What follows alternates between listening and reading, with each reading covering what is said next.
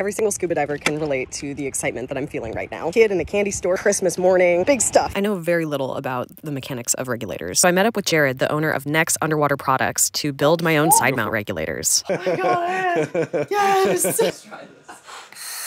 Day 2 of Nex adventures. Then the main attraction was fitting a side mount harness for me. I've been diving the same side mount harness for several years and I've never really loved it fully. I've never recommended it because it wasn't easy to fit or adjust, and I can already tell that this gear does not have that problem.